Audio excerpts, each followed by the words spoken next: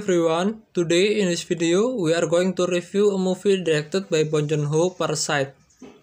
Through Marx's theory of social classes in economic perspective and explore how some scenes from the character that came from two different economic backgrounds symbolize economic antagonism that exists in the society. Parasite is a 2019 South Korean dark comedy film. Parasite was considered by many critics to be the best film of 2019 as well as one of the best films of the 21st century, and it is the 46th highest rated film of all time on Metacritic. Among its awards and nominations, Parasite won over 197 in 330 nominations.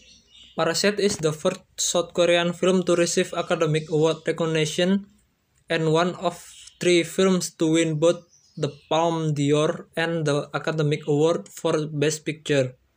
This film grossed over 258 million worldwide in box office on a production budget of about $15 million. At film center there are the Kims and the Park families, but as suggested, Bong's align the viewer with the Kim's perspective. The Kim family live on a semi-basement and struggle to keep food on the table. Kim family take an odd job for cash like folding pizza boxes, and they rely on unprotected Wi-Fi networks and street cleaning pesticide to keep insect-free. Ki-woo, the son, is given a scholar stone or sachet by a friend and given a recommendation for a tutoring job with a wealthy family.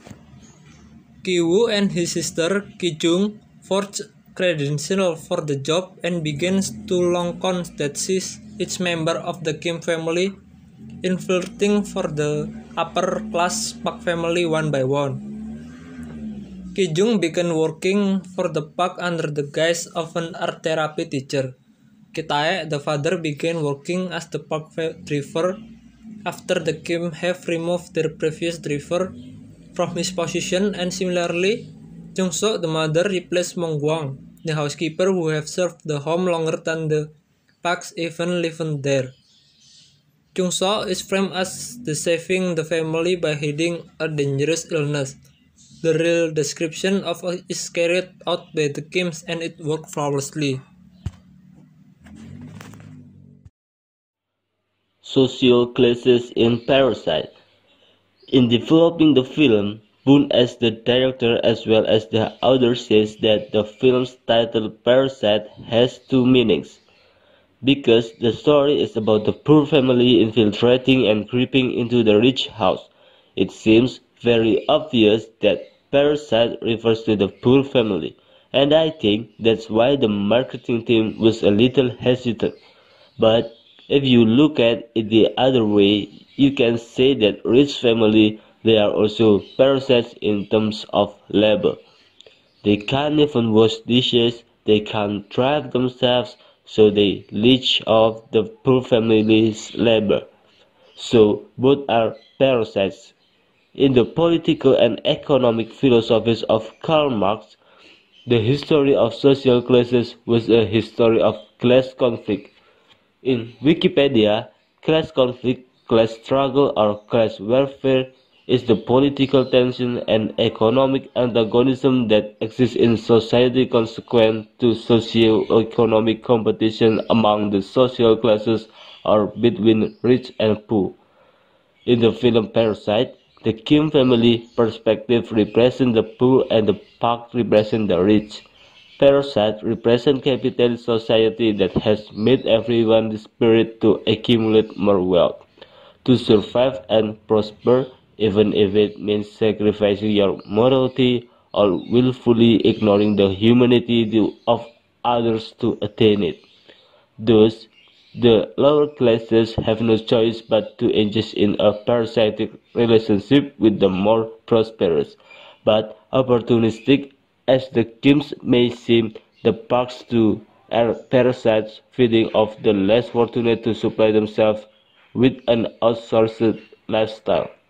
Some example of the big contrast that we can see in the film about the wealthy family and the poor family is about the education, house interior, and how they value the food.